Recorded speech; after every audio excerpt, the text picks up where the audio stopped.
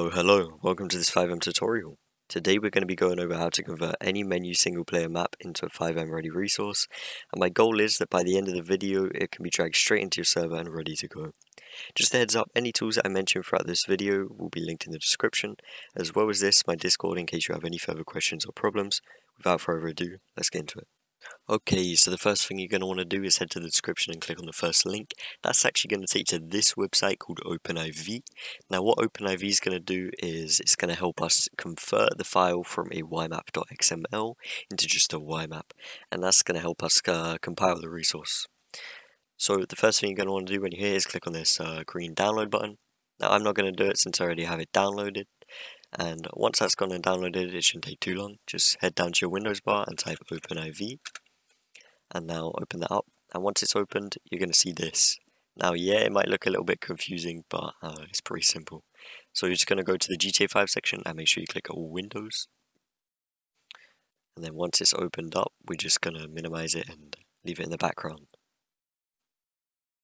Okay, so the next thing you're going to want to do is head to the second link in the description, and that's going to bring you here.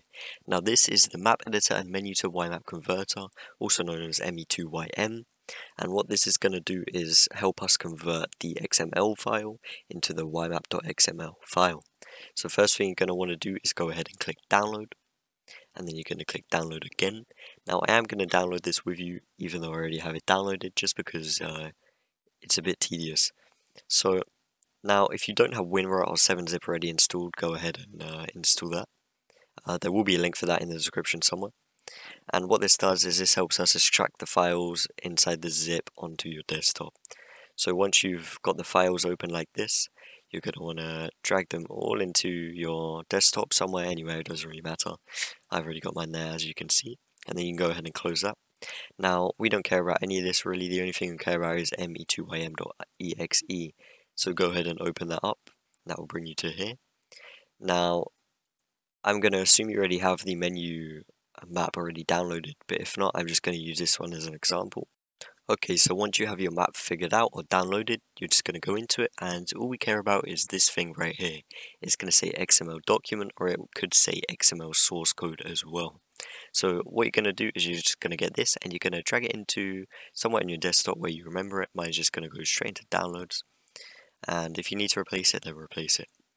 Okay, so now you can go and close that. Now what you're going to want to do is open ME2YM, just like that. And now you're going to do File, New, File, Open. And then you're going to find your XML file wherever you put that. You're going to open it, and chords down here now. Then you're going to go File, Export, and Downloads, or wherever you want. And you can name it wherever you want. For my sake, I'm just going to name mine Tutorial. Now you can see it says .ymap.xml there as well. Just click Save. And now you can go ahead and close out of that. And now what you're going to want to do is open OpenIV if you closed it, and go up to the top here and click edit mode, click yes, just make sure that's glowing blue up there. And now if you don't already have a mods folder, just go to new folder and call it mods, you will see it go purple. So you're just going to want to go in there and then update x64 all in here or anywhere you want, but I'm just going to go into mods for now.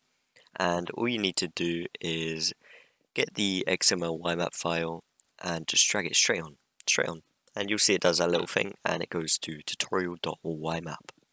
Now that that's done, you're just gonna you're gonna make a new folder actually somewhere on your PC, and you're gonna name it whatever you want the ymap resource to be called. For example, this I might call it anti-zombie Sandy Shores ymap. Okay.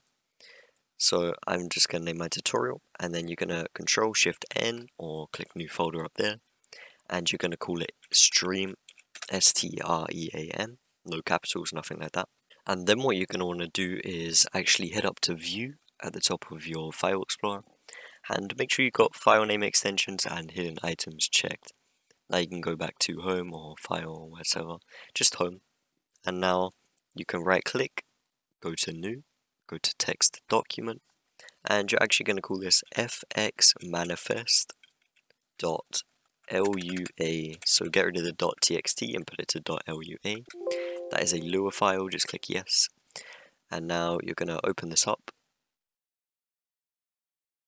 Now for you it will open up onto Notepad most likely.